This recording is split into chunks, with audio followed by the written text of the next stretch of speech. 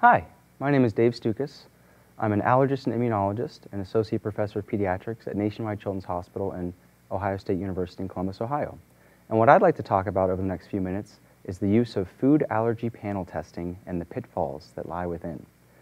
The diagnosis of food allergy can be somewhat complicated. The most important aspect is the history of what symptoms occurred after ingestion. This includes the type of symptoms that the patient reports, the timing of symptom onset, and what food caused the suspected reaction. When somebody presents with a suspicious history that's supported by the history, we have three different ways to test for that.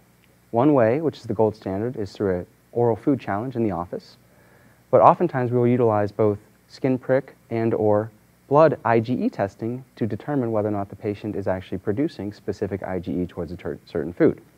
This video will focus on the blood IgE testing. Blood IgE tests can be useful when there's limited access to skin prick testing or patients are having testing done for other reasons. And what this does is it gives a range of values, which generally goes down to 0.1 kilounits per liter up to 100 as the highest limit of detection.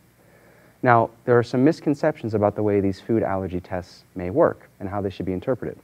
Just because a patient is producing some amount of specific IgE does not mean that they are allergic.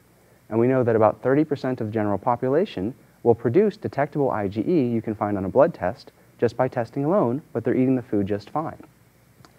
The size of the test result does not predict the severity of a reaction, which can range from mild hives to life-threatening anaphylaxis. But the size of the test result does help predict the likelihood that somebody may be allergic when the history supports that.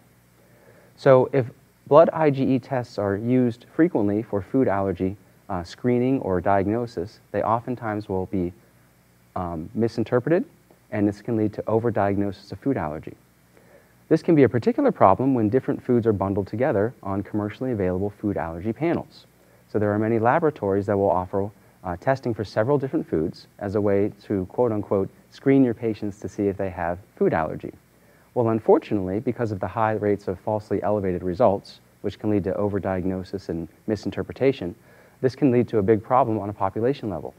And we know that there are several studies that have shown a few things. One, these food allergy panel tests are often overused, and two, they are misinterpreted, which leads to unnecessary removal of food from the diet. And when those patients are further evaluated by oral food challenges, they're often determined that they're not allergic. So it is strongly discouraged, as in the Choosing Wisely series, published by the American Academy of Allergy, Asthma, and Immunology in 2012, strongly discouraged to use any sort of food allergy IgE panel tests in the evaluation of patients with suspected food allergy. Now, should it be determined that they may benefit from food allergy testing, then absolutely you can use specific foods when you order a blood test, but make sure you only order the foods that you're worried about based upon the history.